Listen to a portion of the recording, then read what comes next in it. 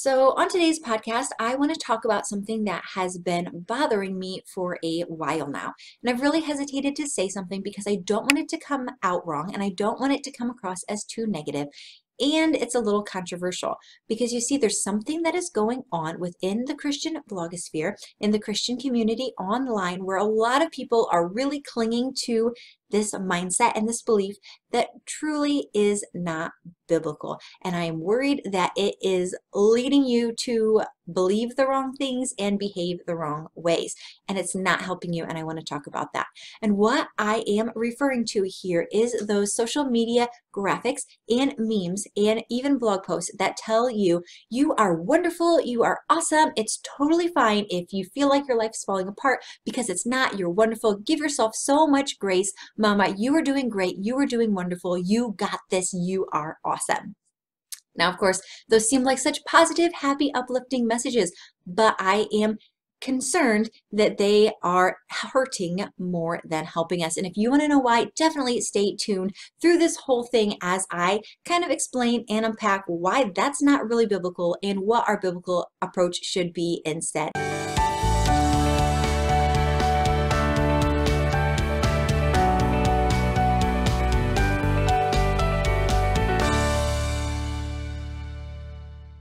All right, so do you know which pictures and blog posts I am talking about here? I don't want to call anybody out by giving examples because it's just so widespread among Christians today. I don't want to hate on any one particular person. We are all guilty of this, and I'm sure I have tons of these pictures on the Equipping Godly Women Facebook page as well. But basically, I just mean those pictures and images to say, you are awesome, you are wonderful, you got this, it's totally fine, however you feel, because just know you are awesome. Well, there's some truth to that in the fact that God made us and we are fearfully and wonderfully made. However, it really leaves out an entire chunk of the gospel and it focuses so much on one little part to the exclusion of everything else. Take Romans 3:23, for example. It says, "For all have sinned and fall short of the glory of God." Or what about Isaiah 64:6? Which says, "All of us have become like one who is unclean, and all of our righteous acts are like filthy rags. We all shrivel up like a leaf, and like the wind, our sins sweep us away." Or what about 1 John 1:8, which says, "If we claim to be without sin, we deceive ourselves, and the truth is not in us." Now, I know these seem really negative, but bear with me because there is a point to all of this. The thing is, when we say on social media or wherever, you are wonderful, you are awesome, you are great, it's only part of the story. Yes, we are, but there's also this other half where we are sinners in need of God's grace. We don't come out of the womb wonderful and perfect. We come out selfish and prideful and full of all of these sins, and we develop all of this baggage over our lives, and we just have so much junk in our lives. Now, I know there are verses like 2 Corinthians 5:17, which says, "Therefore, if anyone is in Christ, the new creation has come, the old has gone, the new is here." And that does sound way more optimistic. And yes, you are a new creation. You are all brand new, and your sin is washed clean, and that is true too. However, there's a very important part of this verse that we often miss. It says, if anyone is in Christ. It doesn't say just by yourself, just because we feel like being kind and encouraging, you are wonderful. It says, if you are in Christ, if you are so close to Him, if you have your life intertwined with His, if you are going God's way, then, not just because, but then you are a new creation. Second of all, messages like these simply don't help. Instead, they're kind of like a band-aid. So as we go through life, we all have things that hurt us or stress us, and the appropriate response would be to figure out what is the stress and to figure out, what's causing it, what can we do to fix it, ask for God's help, of course, but okay, let's do something about it. But instead of taking the stresses that we have, like the loneliness and the insecurity and just the stress of day-to-day life, instead of getting to the root problem and dealing with them, we're just slapping band-aids on it. We're saying, you're okay, you're wonderful, everything is good.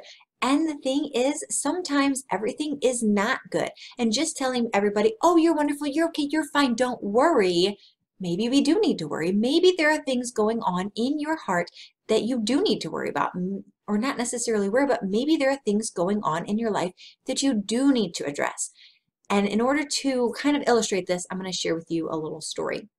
So this was 2 summers ago, and my husband and I were just going through a rough season.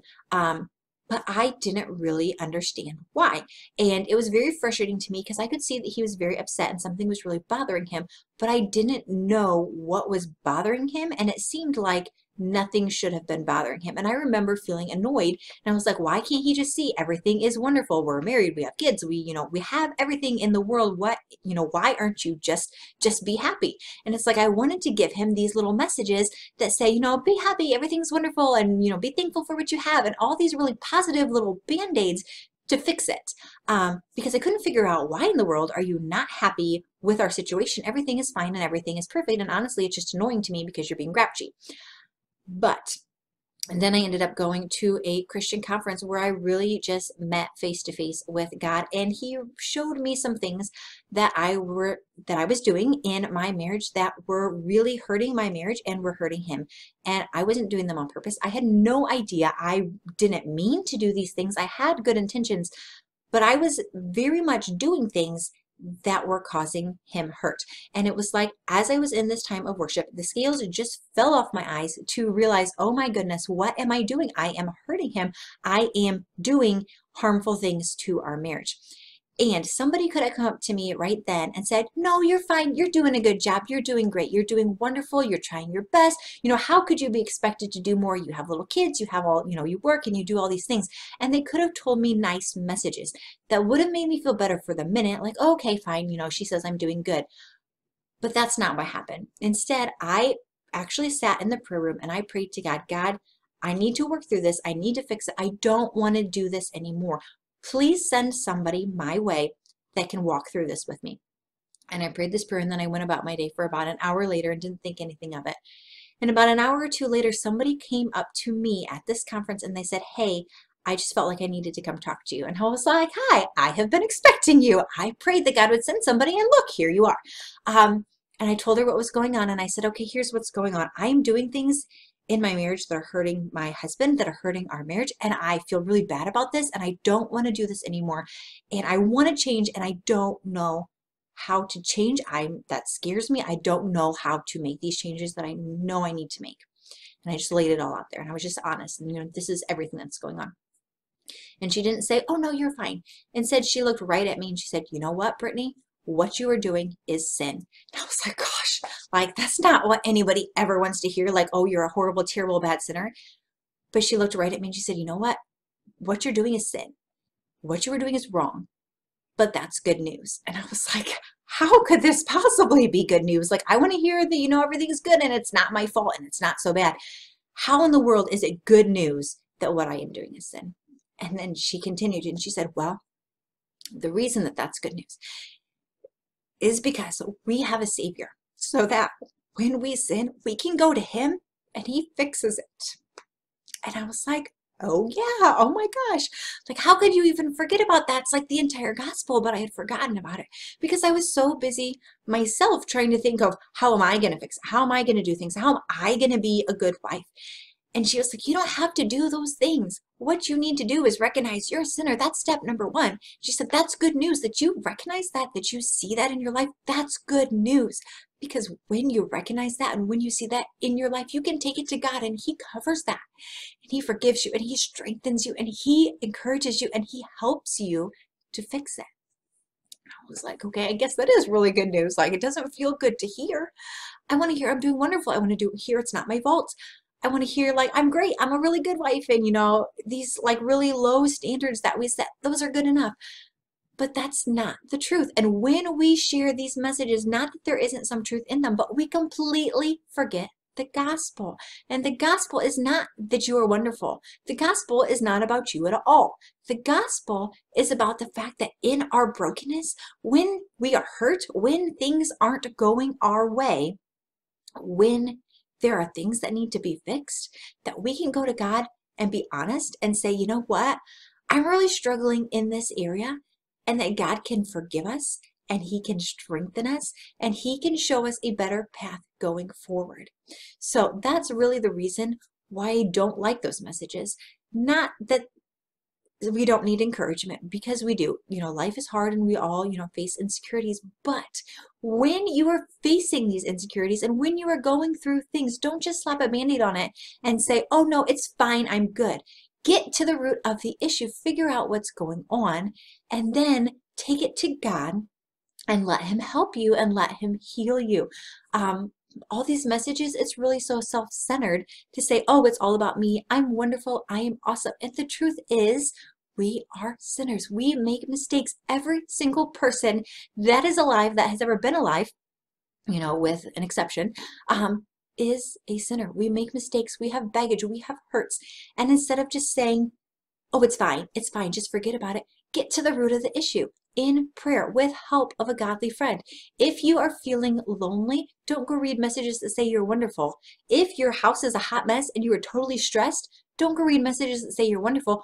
Get to the root of the issue. If your parenting is driving you bonkers and you can't deal with your kids and they make you want to drink or eat chocolate or binge watch Netflix, whatever your vice is, if you are having those conflicts, don't read a nice little post that's going to say, it's cool, you're fine, you're wonderful, you're doing your best.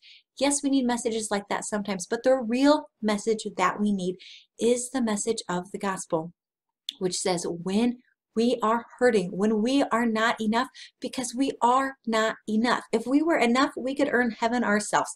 We could earn a wonderful life ourselves, but it's not up to us, and it's not supposed to be up to us. In our brokenness, what we need to do is to go to God and say, I'm just going to lay it all out there. I am broken. I am dealing with this. I have this sin in my life, and I cannot get it together on my own. But when you go to God, He fixes it. So let me ask you, what areas in your life do you need that motivation from today? And how can you go and find them from God instead of from man? Is your parenting stressing you out right now? Instead of going and reading those nice parenting messages that you follow, take some time, sit down and say, okay, what is really going on? And this is what I had to do 2 summers ago. I literally went to the prayer room and I sat down with my notebook and I said, okay, what is going on? And I wrote out, and I have an article about this too, about how to take every thought captive to Christ, and I'll link that below. But what I did is, okay, what are the lies I am believing? What are the things that I am believing? Do they line up with Scripture? What am I doing? Is it working? Just getting really honest. Okay, here's exactly what is going on, and getting honest and getting it all out there, because as long as you're leaving these things inside of you where they can kind of hide, they're going to fester. But get them out. Okay, what is the truth of the situation? What is going on? Does this line up with God's word? What do I actually need to do with it? So you're not saying, my house is a total mess, but it's fine. You're saying, okay, my house is a total mess. Why? What is going on that is making this happen? Is it because I am being too lazy? And it's terrible to actually say that to people, but that's what we need sometimes, is that kick in the pants, and that's why I'm here. If you, and I mean, you guys have told me yourself, if you are too lazy, then you don't need someone saying, it's fine. You need someone to come to you in love and say, you know what? And you can say this to yourself, but you know what? You're being lazy. You need to get your butt off the couch. Or is it, you have some hurts right now that you're dealing with that are debilitating you from being able to handle other things? Okay, then let's deal with those hurts. Let's not mask them with Netflix and Instagram or whatever you do, or cookies.